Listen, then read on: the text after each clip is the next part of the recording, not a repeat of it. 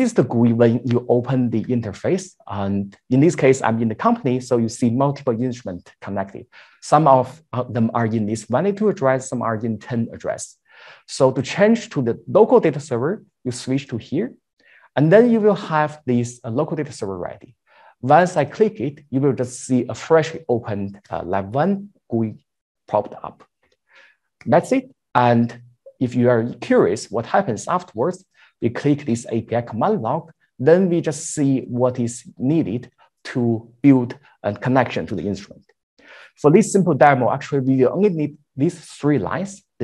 Actually, 2 of them are good enough. Import time is not important. We need to copy and paste them into our Jupyter Notebook, which I have already done here, and just run it. Then the instrument will just be connected. But I guess maybe some of you might have a question. How should I verify that the instrument is connected by the API? There's no feedback so far. Well, good call. For that, actually, we need to move to the next demonstration about plotter or plotter-like function. So let me emphasize again, there's no plotter in the API, but there are functions that can achieve similar features or functions. Well, depending on your use, this can be set and get, which actually somehow can fetch the data at very long time interval, or poll and subscribe, which is more suitable for reading data at a faster rate. For the most basic one, we can start with this set and get. So how it works is actually quite simple.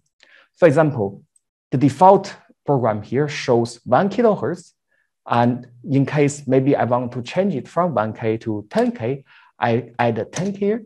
And you can see the latest command at the bottom of the screen. And if I refresh this API command log, the bottom line here also shows what has been changed. If I copy and paste this into my Jupyter Notebook, I should just be able to change the frequency from 1K to 10K. But if I do complete the same, there will be no change, right? Because both are setting their frequency to the same value, 10K. So how about let's change to 1 megahertz, 1 million here. If I run it, let's go back to the graphical interface again. You see the frequency is indeed updated to 1 megahertz. And again, remember, the reason why it's updated is because these are common instrument settings, and they are shared between the API and the graphical user interface. Likewise, if you set some value here and forgot how much it is, and to read the data is also very simple.